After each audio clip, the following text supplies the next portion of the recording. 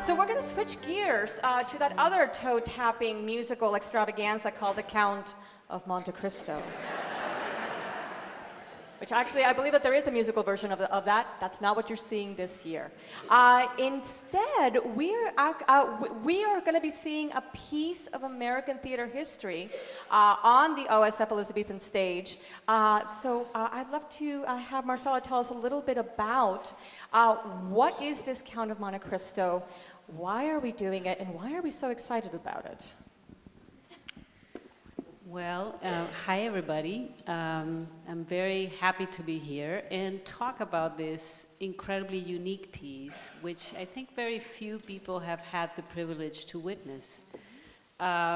This piece was written by Charles Fetcher in year 1870.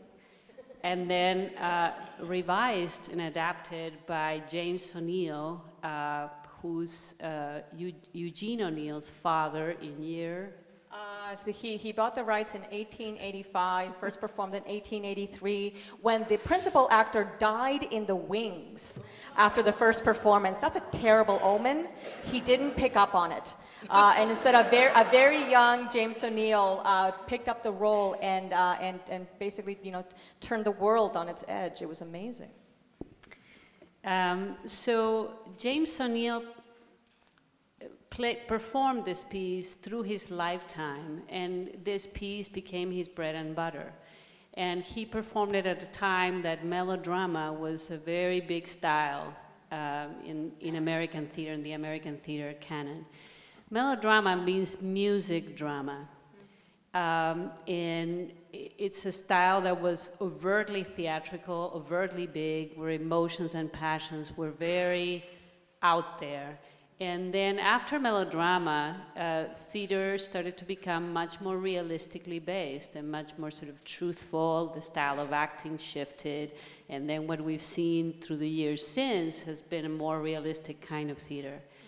And we're very rooted in realism, I think, right now. We come from that. And my interest in this piece was to find the joy and the sweep of melodrama and the size of melodrama, but also coming from a very honest, truthful place within ourselves and for the actors as well.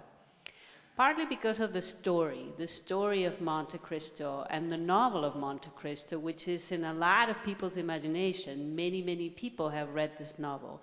So it's a very familiar, epic story, and people have lived with this novel, which is like this thick, over the course of a summer or over the course of a month, or maybe those avid readers have read it very, very fast. I'm not sure, but it's Yeah, out of curiosity, raise your hand if you've read this novel. There you go. So after reading the play and looking at this melodrama, I had this great thirst of going back to the novel and seeing what the novel was offering, and thinking also about what could be in people's imaginations that we really needed to honor.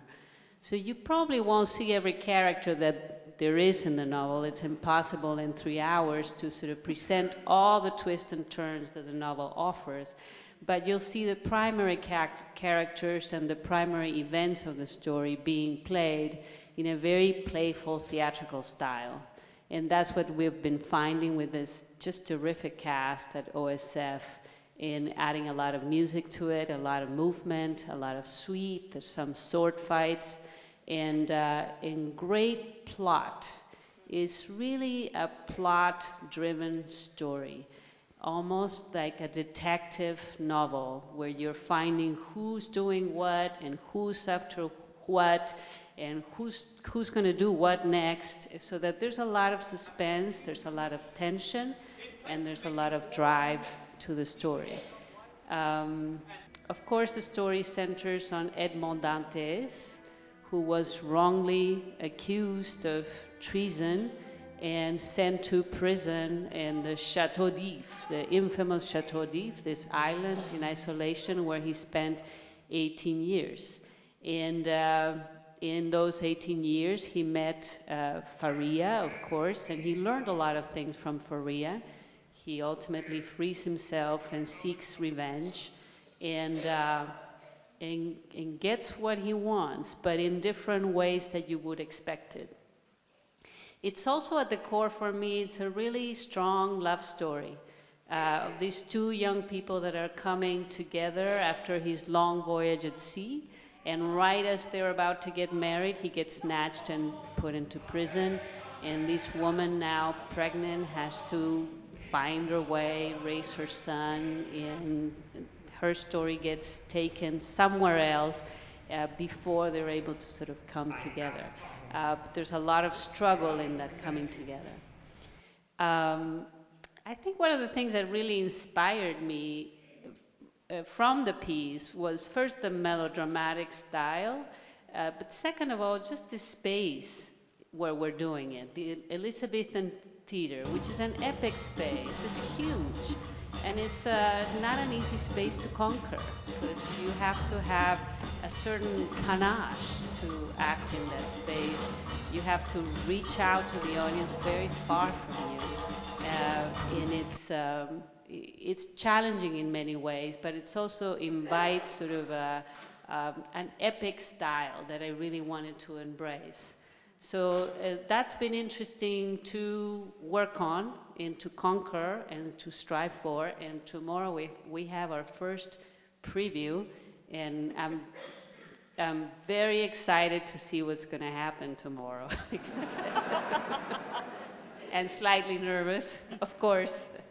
But very excited. I think we're poised to really sort of what I call sing to the audience in a very strong way with the story. Fabulous. So you touched a little bit on how essential music is to a genre called melodrama, music drama. Can you tell us a little bit about what the world of music and movement is like in this world, and how it helps to tell the story, this really epic, sweeping 18-year-long story? Yeah, if you think of silent films, you have people that are behaving in very clear physical ways, accompanied by a piano score, usually, and some subtitles of, the text when they speak. And this style really echoes those silent movies, where events were physicalized, where dialogue was physicalized, and they physicalized everything very large. Their eyes are popping up, and they're making big gestures about everything. And the music is going ta-dam, ta-dam, so it's really pointing out the tension and the suspension and the action. And so, again, we're using elements of that. It's not as large and sort of humorous as that, because there's a lot of darkness in the piece. And what Jeff was talking about, that mixture of drama and comedy, we're writing right in that line, where there's moments and characters that are obviously comedic, and then you'll hear plucking piano going along, ta-ta-dam, ta-dam, ta-dam. Or there's places where there's the villains come in, and you'll hear some cellos going doon, doon, doon, doon. So we're punctuating and having fun, underscoring a lot of characters and underscoring where there's villainy or where there's treachery. The fights have a comedic element to them too, and comedic sound effects. So we're playing with that edge between drama and comedy. And just to be clear, when we talk about fights, I don't know, for many of us who think about the novels of Dumas, we often think of a novel like The Three Musketeers, for example, which is just one sword fight in the street after another, and there is a climactic sword fight that it's quite fabulous in this production, and I don't want to give it away, but in terms of the kind of thriller aspect of the story. It's not The Three Musketeers. It's a different story by Dumas. And just as a bit of trivia, Dumas wrote those two novels in the same year. The Three Musketeers and The Count of Monte Cristo in 1844. They started publication. I think Musketeers started in April. This one started over the summer, like July, August. Can you imagine what a year that must have been like for him? like he set Paris on fire with these two stories. So I'm going to go ahead and open it up to your questions. But I think it's fair to say that even for those of us who know the Count of Monte Cristo pretty well, there are going to be surprises in this that you may not expect in terms of story and characters and how we tell it. She nods cryptically. Fantastic.